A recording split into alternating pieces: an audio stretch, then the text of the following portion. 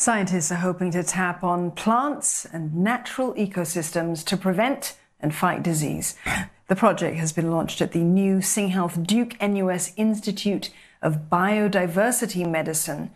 The institute will use advanced technologies to extract plant components to treat common diseases like diabetes, look into managing diseases with food, and study how biodiversity can promote wellness.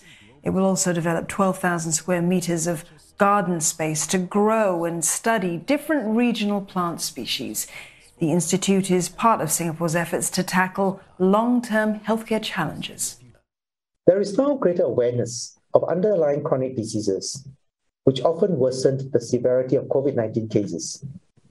Some have termed this an acute on-chronic crisis. Given the stresses of the pandemic, there is also greater recognition of individual well-being and mental health issues. We now have a window of opportunity to build on the good momentum of scientific innovation and collaboration that the crisis has catalyzed.